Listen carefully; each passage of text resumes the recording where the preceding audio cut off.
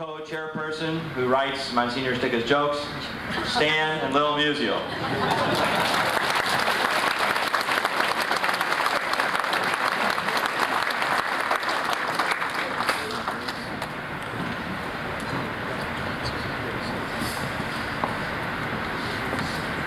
I had a bad knee from hitting too many triples.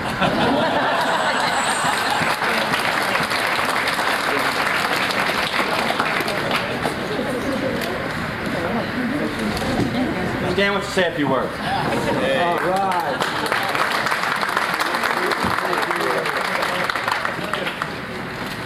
Great goal. Thank you, Monsignor. I appreciate listening to you, and I appreciate it. It's a beautiful building. And I was always proud of my Polish heritage.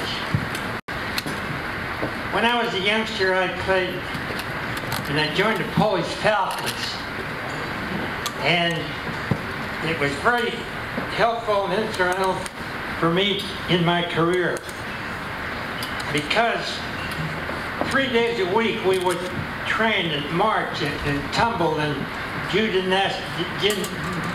gymnastics, which helped me in my baseball career. And as time went on, I've been very fortunate because my dad came from Poland back in 1916, and about the time that St. Louis Cardinals wanted to sign me to play baseball, I had a chance to go to Pitt University on a basketball scholarship. I was a darn good basketball player. We had a good team, and the coach said, we'll get you to go to Pitt.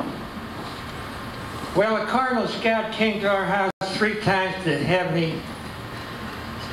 my dad sign this contract for the Cardinals. And my dad didn't want to sign this contract because he heard about this scholarship. He wanted me to go to college, which is very important. The scholarship back in the 30s was very, very important. And the last time the Cardinal scout was coming to our house, he was coming back to St. Louis, I told my mother, I said, Mom, what I love to do, I love baseball. This is what I want to do, and I wish you'd get Dad to sign this contract. Well, reluctantly, my dad signed. And I played in the minors about 2 or 3 years. And after I came to St. Louis here in 1941, my dad and I got back on speaking terms again. But my dad did see me play 7 years in the majors. Now,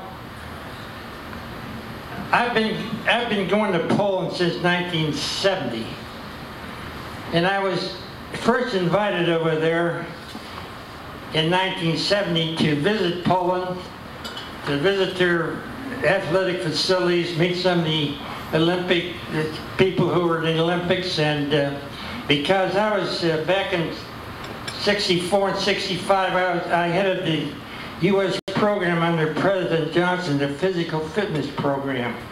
So that's why, and of course being a baseball player, why the Polish government invited me over there. And I enjoyed the trip very, very much. Now,